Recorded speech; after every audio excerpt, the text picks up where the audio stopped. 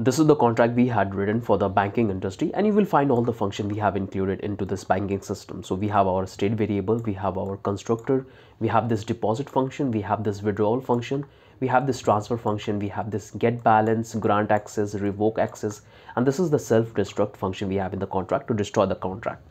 So let's deploy that. Click on this, and from here this is the only contract we have. Let's click on this deploy, and here the transaction went through. Here we have the instant of the contract. Click on this. Here you will have all the instants. Okay, if I want to check the balance of my account, so I have to click here and simply come and paste here and make a call. So the moment I will make a call, I will see that I have 0 ether into my account, and if I want to deposit any fund into this account, so I can do that very easily. So for depositing, all I have to do is to select the amount which I want. So I have 5, and from here I will select this ether.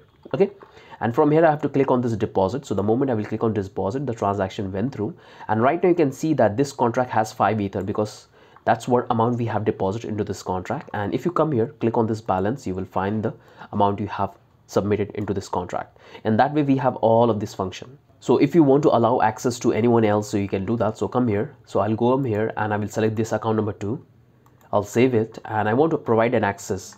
So let's provide the access. I will paste here, and I'm going to say grant access.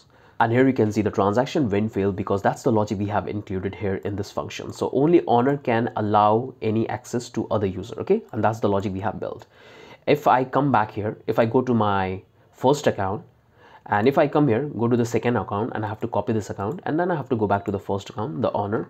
And now if I call, the transaction went through. Okay, so click on this grant access, the transaction went through, and this time we have different owner. Okay, so the owner is the second account, and this is the transfer function we have. In that we have to pass this data, we have to pass the recipient and the amount. So let's come here, open that. In that I'm going to transfer a couple of funds. So click on this, and I want to transfer funds to my third account. So copy that, come here and come back to the second account because I'm the owner. The second account is the owner. From here we have to pass the address, here we have to pass the amount, and you have to click on this transaction. And you will find that the transaction is failed because right now this account, the account number 2, is the owner, and he hasn't updated, he hasn't deposited any fund into the contract. That's why it's insufficient balance. That's the logic we are checking. From here it's working fine.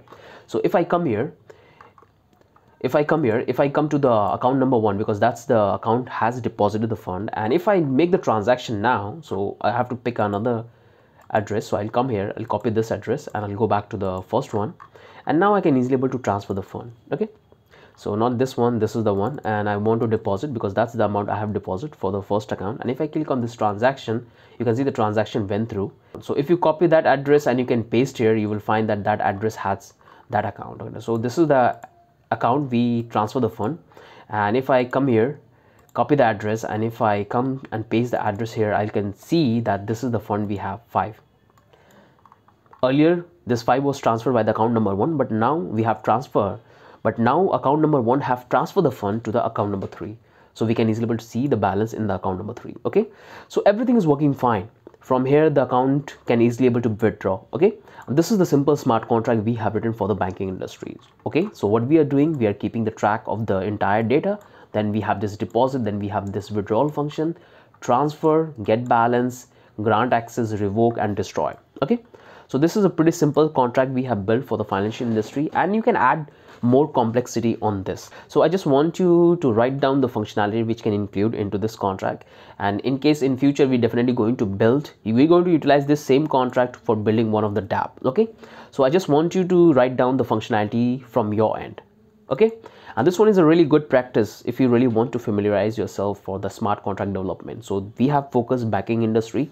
You have seen that how we have structured the data, how we are mapping the data, and these are the very important things, because in that way your concept will get cleared. Okay, when you will write the smart contract for any industry, whether you are writing for the banking industry or no matter what project you are working on, you will get an idea. Okay, this is how I have to structure the data.